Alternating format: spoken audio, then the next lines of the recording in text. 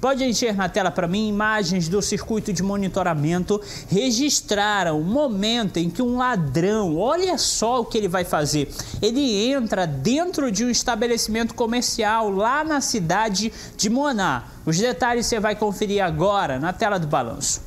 O homem não teve a identidade revelada, mas agiu durante a madrugada. Câmeras de segurança mostraram o exato momento em que ele invadiu um estabelecimento comercial que fica na Vila Luso Brasileiro, zona rural do município de Muaná, arquipélago do Marajó. Veja só como ele vai vasculhando tudo o que pode, simplesmente na maior cara de pau. As câmeras mostram o agir deste homem, só que ele está com a cabeça, com o rosto coberto por uma camisa para justamente dificultar na investigação e identificação dele, viu? Segundo testemunhas, ele permaneceu no local por aproximadamente 10 minutos. O proprietário informou que já suspeitava que fosse o mesmo homem que invadiu outras 2 vezes o mesmo estabelecimento.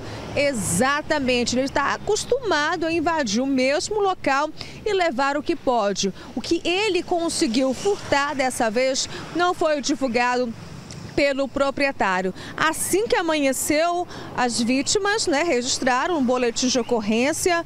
Tudo aquilo que foi furtado foi descrito no BO, que é esse documento de suma importância, que ajuda muito no trabalho da polícia. E felizmente, este homem já foi identificado, localizado e preso. Agora ele está atrás das grades, certamente deve ficar por algum tempo. Um alívio aí para o proprietário, afinal de contas, 3 vezes o local invadido pelo mesmo homem.